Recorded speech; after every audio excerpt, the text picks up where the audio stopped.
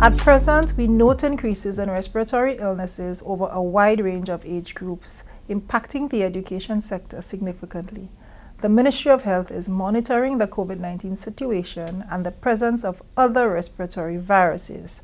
In relation to COVID-19, globally, nearly 10.5 million new cases and over 90,000 deaths were reported in the last 28 days, a decrease of 89% and 8% respectively compared to the previous 28 days.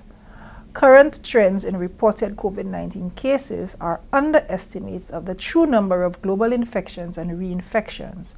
This is partly due to the reduction in testing and delays in reporting in many countries. The number of newly reported 28-day cases decreased or remained stable across all WHO regions. At the country level, the highest numbers of new 28-day cases were reported from China, Japan, and the United States of America. At the regional level, in the last 4 weeks leading up to February 6, 2023, the number of laboratory-confirmed cases has remained relatively low in the CARPHA member states. The number of deaths reported by CARPHA member states to WHO has also remained low over the last 4 weeks.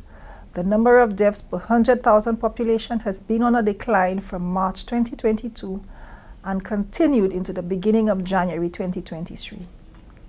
Locally, over the last 30 days, from January 8, 2023 to February 6, 2023, we have recorded a total of 178 cases of COVID-19 and 1 COVID-19 death.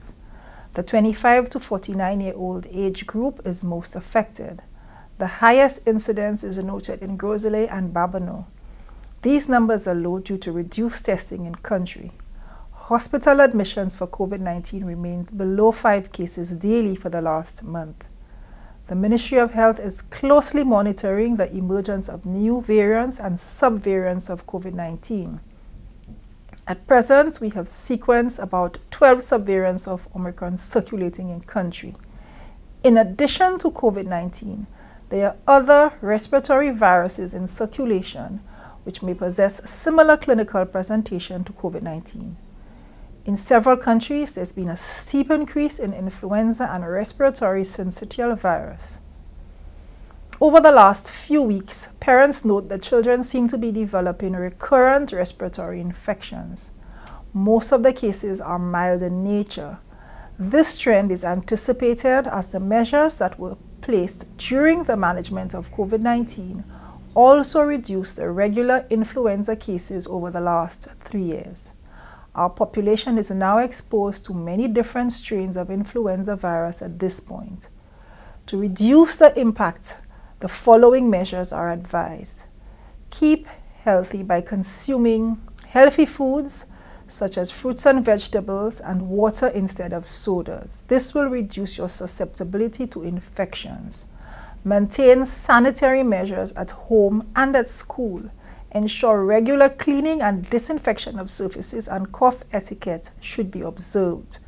Persons who are symptomatic should be managed based on their symptoms with Panadol, cough syrup, increased fluids, and rest. If your condition worsens, visit the nearest wellness center or your private health facility. Children who are exhibiting active infection should be kept at home until they recover. Ensure face mask use if they interact with others. The influenza and COVID-19 vaccines are available at all of the wellness centers, and especially high-risk patients are advised to get them.